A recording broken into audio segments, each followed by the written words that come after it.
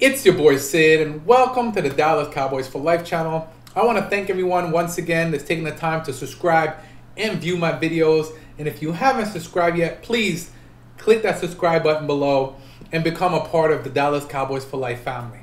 So guys, I want to talk about this whole Emmitt Smith situation. It's actually pissing me off because I'm really surprised that Emmitt Smith came out and said something like this.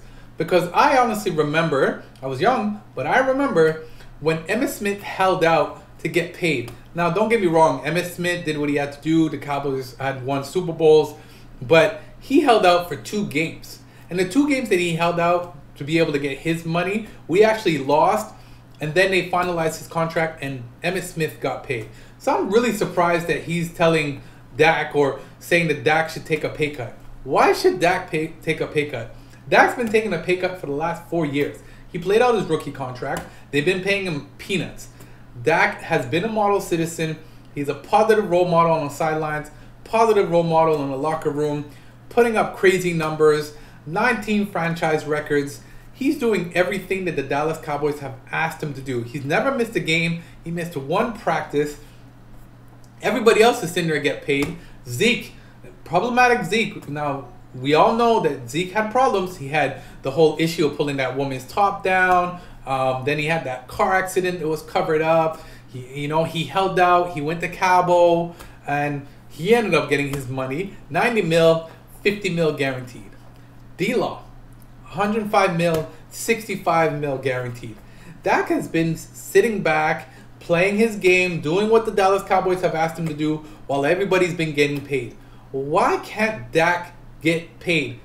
Pay him what he needs, pay him what he's asking for, pay him what he deserves. Now, I get it. He hasn't won a Super Bowl and we didn't make the playoffs, but he still put up crazy numbers and he's still been a leader. I believe that Dak should get paid top dollar. That's simple. And I know, again, the rumors are going around that it's not the amount that he's asking for that's the issue, it's the guarantee. He's been standing by and looking at everybody. He's been sitting there and looking at everybody else get paid. And now I get it that he's saying, it's time for me to get paid. And I'm going to get mine. So I'm going to do what I have to do to get my money. Jerry Jones, pay Dak his money. Guys, leave your comments below. Am I the only one that thinks that Emmitt Smith has a bit gone crazy and lost his mind about what he ended up saying about Dak taking a pay cut? Let me know what you think. Again, leave your comments below. And if you haven't subscribed yet, please click that subscribe button. It's your boy Sid, and I'm out.